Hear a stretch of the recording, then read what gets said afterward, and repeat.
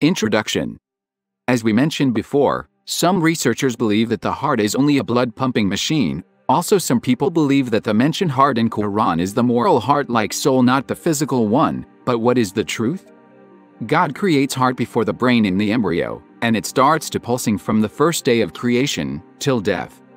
Scientists believe that the brain is controlling these pulses, but they noticed that during heart implantation surgeries, the new heart starts to pulsing immediately before it gets any orders from the brain. That considered being a sign that the brain and heart are working independently. Also, they believe that the heart direct brain and each cell in the heart have got a memory. Dr. Schwartz says that our history is stored inside each cell in our body. Facts about heart. The heart is the engine that feeds more than 300 million cells in the human body. Its weight is about 250–300 grams. You can put it in your fist. The ill heart may weigh about 1,000 grams because of the enlargement. The heart starts its mission since you are an embryo, 21 days after start of pregnancy, to pumping blood to the entire body. When you are an adult, your heart can pump more than 70,000 liters of blood every day. When you reach the age of 70, the total pumped amount of blood would be more than 1 million barrels during these years. Heart provides all cells of our body with oxygen, as cells pick up oxygen to burn it to feed itself, and then it throws carbon gas and poison materials in blood as the heart pumps it again toward the lungs, which purify the blood, and throw carbon gas during the breathing process, inhalation and exhalation. The length of the vascular network in our body is about 100,000 kilometers. The relation between brain and heart. Does brain control heart as said by scientists, or vice versa? Scientists admit that medicine is still undeveloped, as they have no idea about the precise operations in the human brain. Also, how can we remember things? And why do we sleep? They published only what they see and observes in their researches without understanding any kind of an absolute rule concerning these operations. But we are the Muslims who have absolute rules, which are the known rules in Qur'an 14 centuries ago. Many verses tell us that the heart is the center of feeling, thinking, and memory. Only from 30 years, researchers started to notice the relation between brain and heart, when they noticed that the heart has a vital role in understanding the surrounded world, and they had found that heart can affect the electrical activity of the brain. Scientists did prove that there is no relation between heart and emotions. It is so hard to prove such a thing. But scientifically, the heart is connected with the brain through a very complicated network of neurons, and there are flows of messages between both of them, in the form of electrical signals. Scientists confirm that the heart and brain are working simultaneously in harmony, and without that harmony, troubles might occur. Dr. Armour says that the heart has a special system in processing incoming information from the entire body, and success of heart transplantation depends on the neural system of the transplanted heart, and how much it can adapt to the patient. Interesting scenes.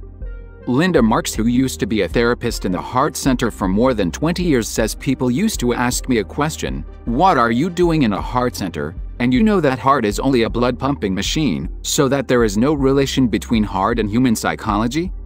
My answer was, I always feel with a big difference in people's psychology before and after heart transplantation, as I feel with many changes in his or her emotions, but in fact, I had no scientific evidence for that. Till I met Dr. Linda Rusek, who recorded the transmitted electromagnetic frequencies from heart and brain, and how much these frequencies affect the brain of the other people. Prof. Gary Schwartz, specialist in psychiatry at Arizona University, and Prof. Linda Rusek believes that the heart has a special power that enables it to store and process information. Therefore, memory is not only in the brain but also in the heart. Prof. Gary made a research which included more than 300 patients who performed transplantation surgery, and he found that all patients were exposed to many psychological changes after the surgery. Prof. Gary Schwartz says, "We made a heart transplantation surgery for an ill child, as we implanted the heart of a dead child in the body of that child. Mother of the dead child says, every time I huge the child I feel as if my child's still alive, and that child is my one. That child started to suffer from a defect in his left side, and that was the same case as the dead child. How can we explain that? Simply, because the heart started to supervise brain activities, and that defect occurred because the heart started to make some development in the child's brain."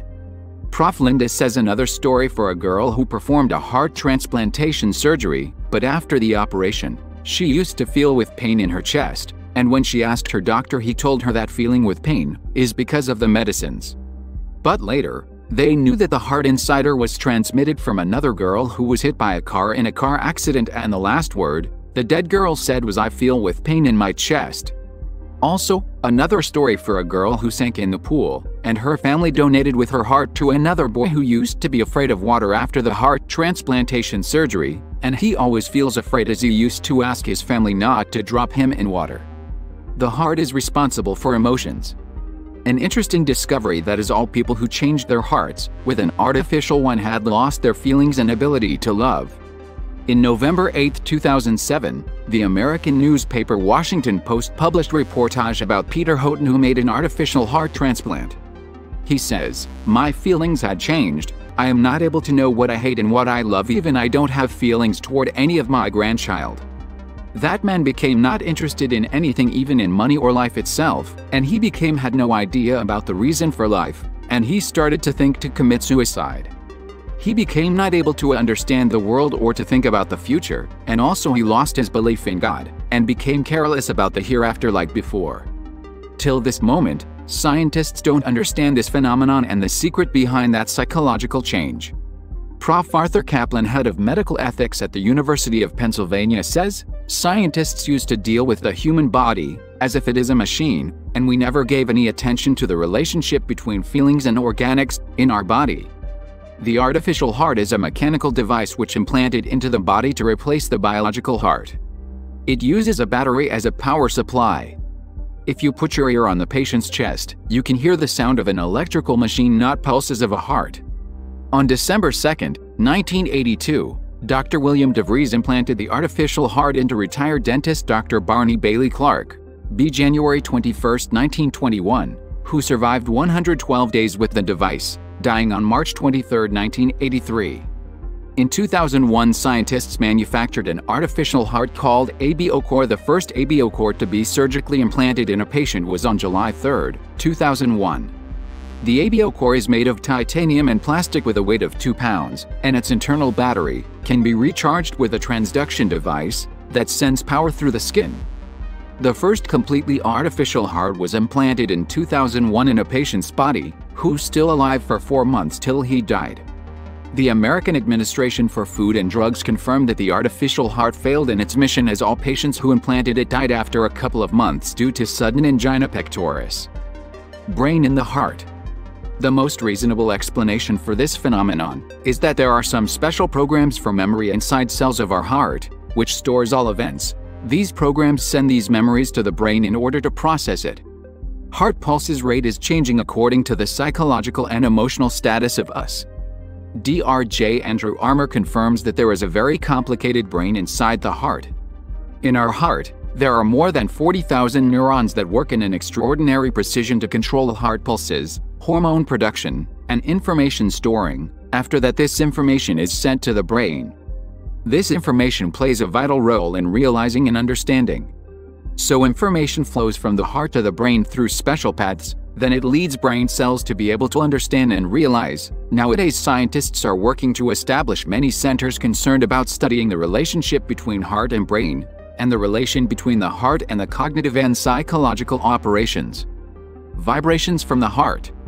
Dr. Paul Pearsall says that the heart can feel and remember, and it transmits vibrations to communicate with other hearts. Also, it helps in organizing immunity of the body. Also, it transmits information in each pulse to the entire body. Therefore, some researchers have got a question: is it possible for the memory to stay deep inside our hearts? The heart with its organized harmony controls the entire body, as it considered to be a method to linking all cells. When blood goes into each cell, then it feeds these cells, not only with oxygen, but also with information. In Heart Math Institute, they found that heart has a very strong electromagnetic field, which affects all surrounding people. Therefore, humans can communicate with others only with his heart without talking. The Heart Math Institute had performed many experiments to prove that the heart transmits electromagnetic frequencies, which affect the brain. So heart may affect the realizing and the understanding of human. Also, they found that heart transmits a very strong electrical field which controls the entire body. The curve below represents heart pulses and the upper 3 curves represent brain reactions. Therefore, the brain is affected by heart and its frequencies changes according to the heart condition. Also, they found a relation between the number of heart pulses and the transmitted waves from the brain, alpha waves.